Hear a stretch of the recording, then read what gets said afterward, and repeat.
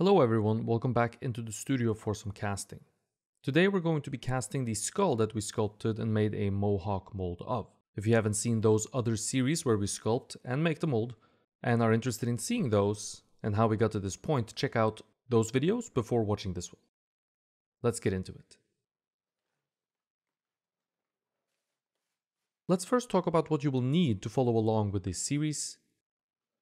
You need plaster, of course. A regular casting plaster, like plaster of Paris or something similar, will work just fine. Burlap is usually used for reinforcing plaster, making it stronger while keeping it light. We won't be using it today, but it's a useful material that's often used in both mold making and casting. We got some knives and some rasps for cleaning up plaster that goes places it shouldn't. There won't be much of that, hopefully. I like the yellow Stanley rasps, and for knives, anything really goes. Disposable gloves can be useful, but it's not necessary when working with plaster.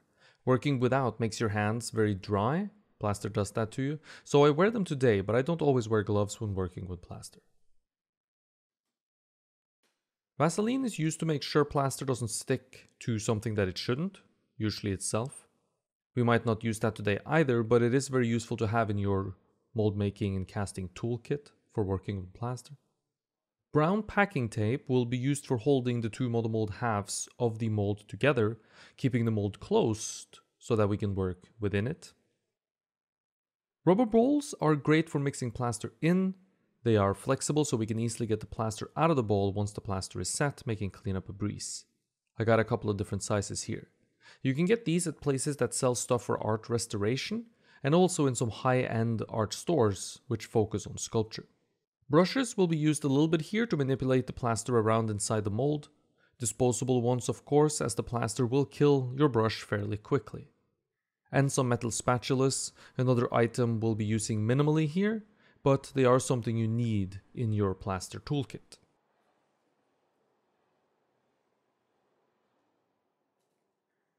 The mold itself, of course, more on that soon. And some clay, which we'll use to seal areas of our mold where we don't want the plaster to go. This can be a messy process, so it's good to have some clay around in case of leaks as well. As I said, messy process. So we have some old casting shoes that have seen better days, but now at least they have built-in airflow. And of course my trusty denim apron, which has seen many mold making and casting battles with me for the last 10 years or so. These are useful items to keep your clothes from being ruined during all of this.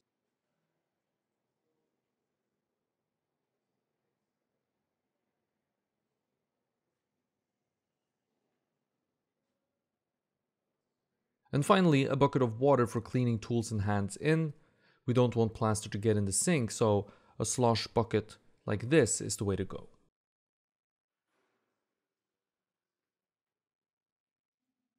Here we have the mold that we made in a previous series, which you should check out if you haven't already. It's a Mohawk mold, which just means that there is a cut along the back of the head where you expect to see a mohawk on someone. This cut, instead of having two silicone halves, is going to be the way in which we get the silicone off of our cast. The model mold is made of two halves because they can't flex like the silicone, being made out of a hard material like plaster. The model mold cradles the silicone and keeps the flexible silicone from losing its shape. The mold is held together with simple brown packing tape, which is preferred because it doesn't flex or stretch like duct tape does, so it keeps its shape better and holds the mold together for longer with no changes. So if you want to store your mold as well, storing it closed with brown packing tape is definitely the way to go, as duct tape is going to stretch.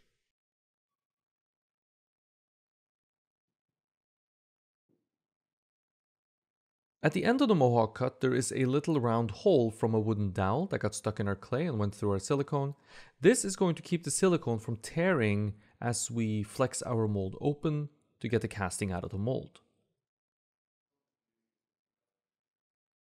If you don't have this or something similar, because there are other solutions as well, the silicone can begin to tear after use and the Mohawk cut will extend further and further down into the face of your sculpture. It won't stop at the hairline anymore, eventually destroying your mold, of course.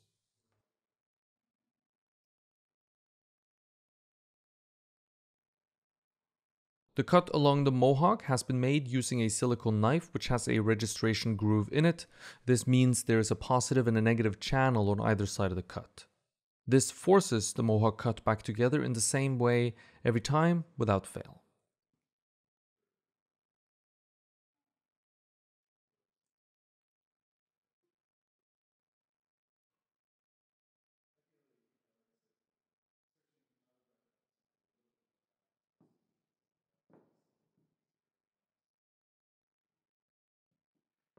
The mold goes together like so, and packing tape is wrapped around it to hold it together. Don't tighten the packing tape too much as it can make the silicone edge compress, changing the shape of your sculpture. This is one of the negatives of having an open-edged mold. You have to be a little careful with the amount of pressure you apply when closing the mold. We're going to do a little more to this mold before we begin, but first I want to show you how to mix a proper bowl of plaster.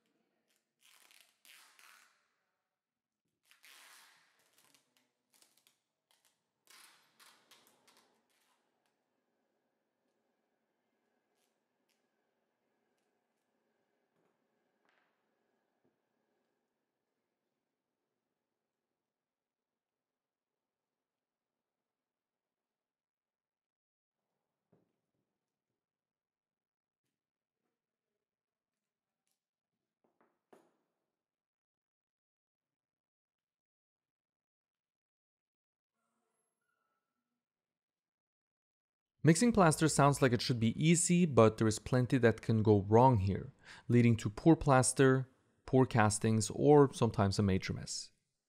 So let's go over the proper procedure, which is how you will mix every single bowl of plaster you will ever make. Plaster can and should only be mixed in one way. First, fill your bowl with water. About 1/3 is what I would do max, as the plaster takes up a lot of space inside the water, so if you add more water than 1/3, the bowl can overflow. Always add water first, and then you begin adding the plaster powder into the water. The plaster powder should be sifted slowly into the water and allowed to sink between every new cup of plaster that you add to it. If you sift slowly, this sort of will happen by default. Try to make sure no big lumps of plaster gets in there. Sifting slowly also helps with this.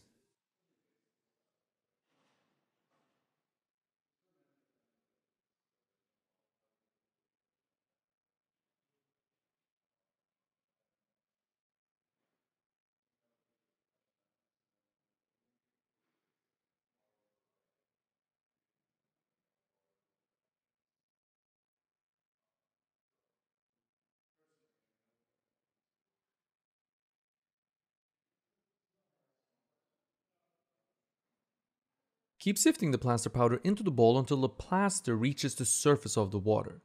We should have plaster powder sitting ever so slightly above the water level. Do not make a mountain. We need the water to soak into the plaster.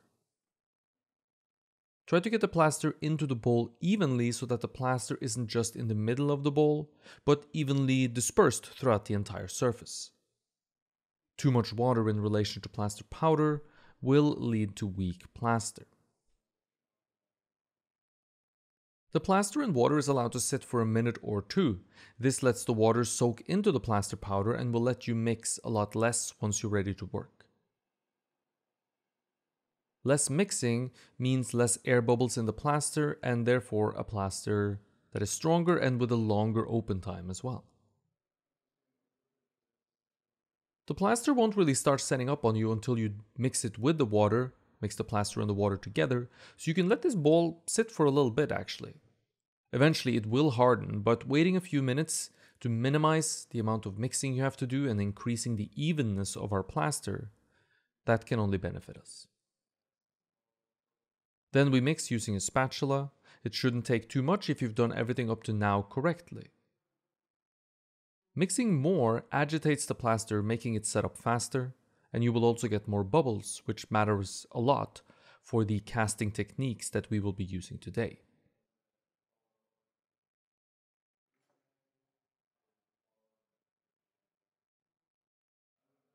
As you can see, the plaster is nice and creamy, not too thin and not too thick. It pours nicely, but also stays in place in a thin layer when we rotate the bowl around.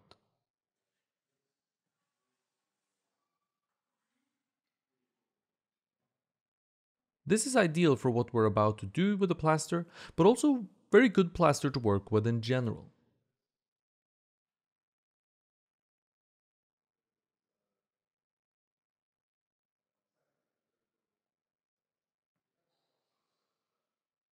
I always mix my plaster this exact way with very little variation, leading to a good plaster and usually yielding good results.